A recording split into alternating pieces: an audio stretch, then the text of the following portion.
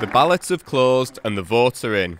After 3 months of campaigning, all Kemi Badenoch and Robert Jenrick can do now is hope they've done enough to become leader of the Conservative Party. The polls say Badenoch has the edge, but she's been insisting anything can happen. I think it's neck and neck. Jenrick, who's been trailing ever since reaching the final two, will be hoping that's true. He's put a set of policies on the table and taken every media opportunity to talk about them. I want to ensure that when you're starting out in life, you do have a decent salary. You can get on the housing ladder, you can get a good job. You know, these are really important things. And if we live in a country with low economic growth, where there aren't the opportunities, that's not going to be a good thing for anyone. She's appeared on screens much less and instead will only talk about principles. Because I've been running a grassroots campaign. We will see which one works.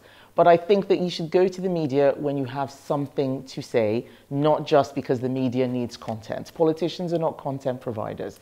But she has won herself a bit of a reputation. Well, do I seem prickly on this interview? What I am about is honesty and integrity. I don't like lies. I don't like misinformation. So if I feel that there are inaccurate things or untrue things, I will often push back. That's not being prickly. That's fighting for what's right. They've both, however, followed a rule set by party bosses to avoid blue-on-blue attacks. Until recently. Infighting broke out as the contest entered its final weeks. Badenoch has questioned her opponent's integrity, while Jenrick suggested the Tory party will die if he doesn't win. A huge task awaits whoever Conservative members elect as their leader, as they seek to resurrect a party decimated at the general election.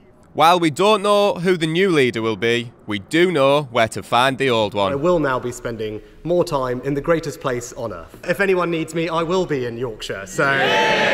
His replacement will be announced at around 11 AM on Saturday.